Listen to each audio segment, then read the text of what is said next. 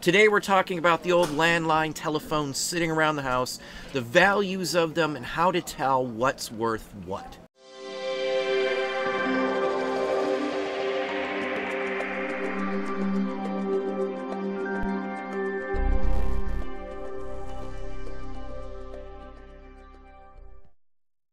Hey, it's Don. Today we're talking about vintage phones. The values, what to look for, and what not to buy when you're out sourcing for old phones.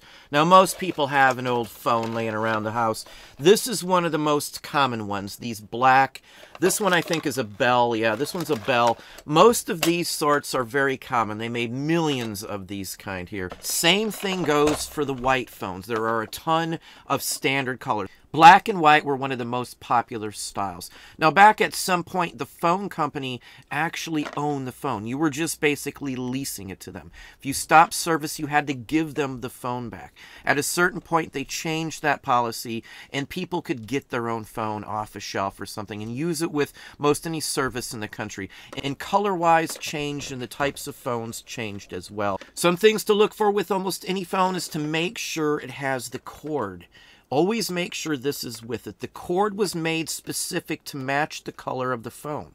So if you find one and it doesn't have the cord, you may not be able to find it. Even the phone line cord you want to try and get because, again, you may not be able to match the color. Most people want a complete phone. So usually, if it doesn't have the cords with it, I don't usually mess with it if it's a black or a white phone because I run into them so often. There are many different colors of phones. Here's like a beige one right here. Now, it doesn't matter so much the brand on some of these, depending on the color. Obviously, some brands sell better than the others. Western Electric, Bell, and things like that usually sell for some decent money.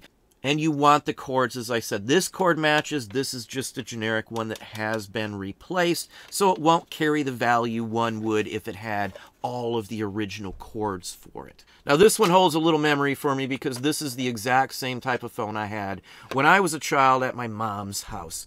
Color-wise, though, this is a little scarcer than the black and the white. It will garner $20-25 if you're lucky. On a good day, you may get $40-45 for a phone like this. Now, the black and the white phones usually sell in the $15 to $25 range, depending on if it's complete, the age, and such forth as well. Some of the white phones can go for a little more, as can some of the black ones, but it depends on the age. Now, we're just talking about this style, this type of phones from this era, these newer ones here. Now, if you go back to the 1920s or 30s, most phones are black in color. It's just the material they used. Many of them were metal and they were painted black. They also made green phones right here. Another phone style and color. Has the original cord, but it's missing the actual line cord.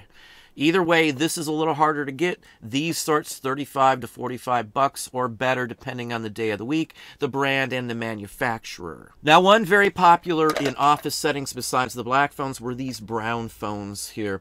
They're fairly common. This one's missing the original line cord. It does have the headphone set cord here. Still, you want to make sure they work as well. I always check them out and make sure the dial still spins. If the dial doesn't spin, they can be fixed depending on what's wrong with it. Most of the time when the dial doesn't spin, there's a gunk, there's hair, there's grease, and it hasn't been used in so long, so now it's stuck. Now, if you take off the plastic top case here, you can actually get most of these to work with some WD-40, remove any hair or gunk in there, and usually you can play around and get them to work. Now, many people will tell you these can't be rewired and can't be used in the digital line networks they have today. I use one in our kitchen right now from the 1940s. I have rewired it. We have changed the wiring schematics basically on it. It rings, and I can still pick it up and talk to people on that phone as well. Now, rewiring these, I wouldn't recommend doing it if you plan on selling them. Most people will want them original just as they came. Now, there are some colors that are well sought after in these styles of phones. Pink is one of the hottest phones out there, and those can sell for hundreds. $300-400 if you find the right one. Most all pink phones, like the ones we're showing you, will get you $100 plus. So if you find a pink one, it's vintage, it's original, you've got at least a good $100 out of it. Now, there are some other colors that are popular. The red phone has always been popular, like in the movies, the alarm phone. It kind of reminds me of the Batman phone, I guess you would say. These go extremely well. $50 or so or better on most of these. I've sold some for over $100, depending on the maker, the date on it. Now, many of these too, if you look on the bottom, there may be a date stamped in the bottom of it, stating a date that they were made. Other times you can take off the case and there may be some markings on the internal workings of the phone, which will date it for you. Now, one other aspect on the phones are the cords themselves. Many times you will see that they're not actually in the spiral they should be. These can be fixed. If you've got the patience, you can wind these correctly little by little and fix the issue as you go through it. It will correct it as you do it. Just unplug it when you do it and you can correct those loops in it. It will sell better if it looks decent. A good photo of a phone like this will go a heck of a long ways. Make sure it has a white background as well. That is the best way to sell a decent phone. It will show off the color. Now, besides the pink and the red phones, there's a baby blue phone that always sells for at least $50 to $75 as well. I don't care what version it is, as long as it's 70s or before, it will always sell. The baby blue is very popular. This is a color from the 1950s, as is the pink phone. That's why they're so popular. They go with vintage decor, 1950s kitchen, 1950s living room. This is the style of phone that you would want. These will garner you a premium, and they will go for good money. These can go for up to $100 or better, depending on the day of the week, literally. Now, this one's complete. I have the actual line cord, the headset cord as well. It's all here.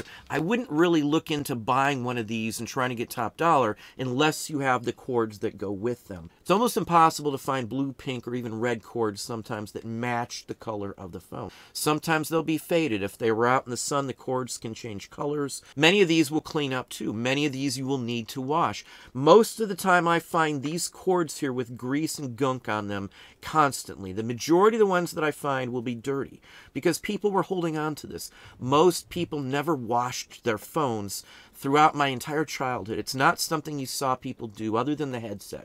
So these are almost always dirty. Now, these can be washed in Dawn dish soap, actually.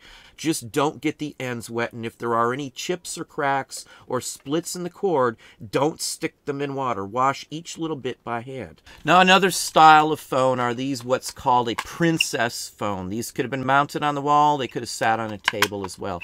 This is another one of the blue ones. Now, this is more of a turquoise blue. There's a baby blue, there's a red, there's a pink. Those colors always go best. There's many different versions of the Princess phone itself in many different colors, just like any other phone. The color makes a big difference, as does the date. So if there are dates on the bottom, you will do far better, especially if they're earlier dates, like say from the late 50s. Now, this basic style of phone here comes from the vintage style. It's basically a modernization of the original styles of phones. It's just been rounded off. So you will see earlier phones like this one here. Now, this is from the 1930s right here. It's metal. This thing weighs around 20 pounds, believe it or not. Even the headset is solid metal as well. Now, a phone like this, the value is determined by the brand, the make, and such forth. There's rare phones out there. There's some versions that very rarely show up that they only made hundreds of in some cases. A lot of phones were scrapped during war efforts during World War I and World War II. So a lot of phones were actually scrapped and melted down. So the vintage metal phones just don't show up very often. I usually get $50 to $75 for most of this style from the 1930s. Here's another fairly desirable shape when the phone runs in the opposite direction. So this is basically wider than it is long, which is a different style than the other ones. One other thing to look for to distinguish the age on phones, if you find cords on a phone that is wrapped in cloth, it's usually pretty old. 1940s or before, and this is a 1940s phone as well. This is about 10 years later than the last phone we just showed you. It's very heavy still, but not as heavy as the other one. The case on some of these now is being made out of Bakelite, so they've lightened the load. It's a little cheaper than putting metal into them also. Now, this one's in tip-top condition. It actually still does work. This one I should be able to get $75 to $100 or better because of the condition alone. Now, the phone base's shape means something as well. This is an earlier one also. This is a desk version, late 1920s, early 1930s. It's fairly heavy. I look for parts and pieces either way. Just this here can go for some good money as well. You just have to keep an eye and know which is which. These round-based ones are fairly early also. Base shape shape is very helpful into dating them as well. This is a plastic case from the very late 1940s through the early 1950s. It still has an Art Deco look and feel to it, as you can see. It does work in every way. You can replace most of the parts as well with this. It's fairly heavy still, but nowhere near the weight of any of the other ones. The newer 50s, 60s, and 70s weigh even less than this one here. Now, obviously, wooden boxed phones do extremely well also, but most candlestick phones will still get you some good money, even if they aren't mounted in a big wooden box. Now, most people understand that the vintage early phones with the wooden boxes and the candlesticks are very valuable, so they don't turn up for reasonable prices these days. These sorts, though, are still missed. These candlestick ones, even when they're reproductions like this one, can still get you some good money. Just because of the shape, this is a Bell version here. This one should still go for 95 bucks, even though it's not from the 1910s, 20s era. Now, there are some country-specific phones you only find in certain countries, like this one here. This is a British phone. It's an interesting design. It's one piece. You would actually dial it on the bottom here. You've got an earpiece, and you speak right here. So it's a little weird looking, but it does work. It's convenient. It hangs up very easily by the button right here on the bottom. Now, these I usually can sell for around 40 to 50 bucks almost every time I get them. I mostly would say you would find these in England, but there's many people over here that use them because of how easy they worked and how convenient they were. You didn't need any other parts, and you could set this anywhere. Some movies even used this design as a microphone in some sci-fi adventures back in those days. Now, still yet other items that you'll run into would be headsets like this one here. Now, this is a military headset used by the U.S. government, and you would be able to clip this into a line out in the wild somewhere. These are still highly collectible. This is metal. It's actually marked with U.S. military markings on the handset here as well. This is the whole unit. They would just tap into a line when they were out in the field, and this would do the trick for them. Now, here's another version of that same basic one. Now, this is one for a ship, so you could pick this up, and it would go to a specific spot every time. There is no way to dial on these. Now, some of these units do have a separate unit that you could add to it where you could dial off as well. Most of these sorts I get about 25 to 45 bucks on average, depending on the condition and the maker. The military one I just showed you, I usually get around 25 to 40 bucks for those as well. Now, other headsets I run into are these operator ones. This is from a switchboard or something along that line. And you can usually tell by the size of the plug that's in them. You can also date them by this as well. This is an early one. This is one from Bell South. I've got a bunch of different ones of these. You'll run into them fairly often. Usually these sorts of headsets will get you 15 to 25 bucks, depending on the version.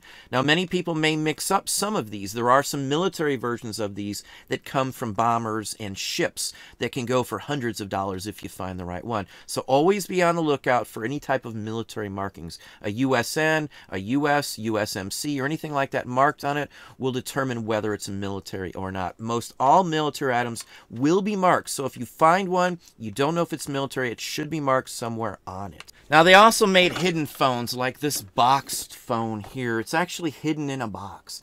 Now, these, as long as they work, I usually get 45 to, say, 70 bucks for. Most of these are plastic cases, but if you find one actually in a wooden case, you can get some pretty good money out of those. They're made by the normal same phone companies that would make any other phones. These are fairly heavy as well. This one probably weighs around 15 pounds. Now, here's a super early and super heavy phone. This is a monster. This probably weighs around 25 to 30 pounds. It has Bakelite on the earpieces. It is solid brass and has been plated silver as well. It has porcelain finish on it. Now, this is a French Republic phone used by the French government at some point. This is early. This is a really nice one.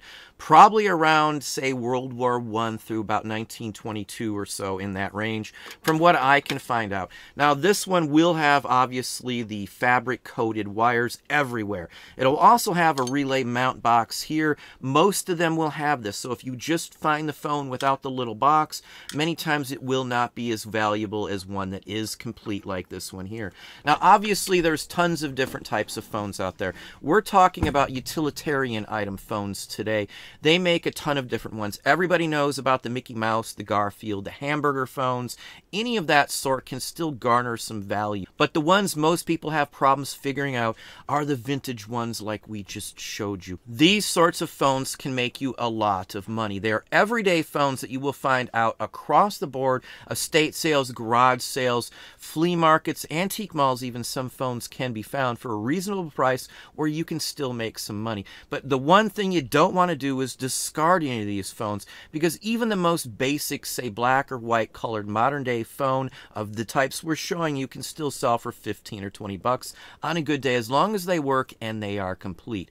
But that's what I have for you today. Hopefully that gave you some ideas, some thoughts on this. If you enjoyed the video, please hit that like button down below. You can also hit the bell icon to be notified if I post new content or go live. Subscribe and tell all your friends.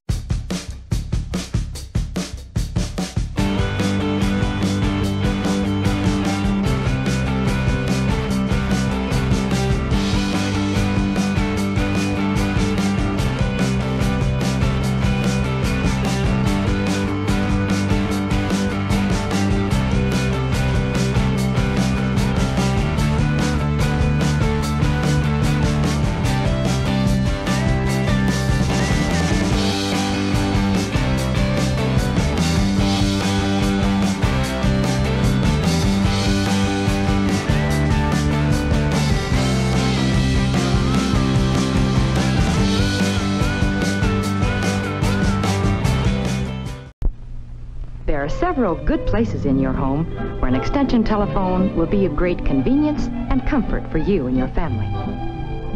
For instance, your kitchen. An extension phone here will save you countless steps every day.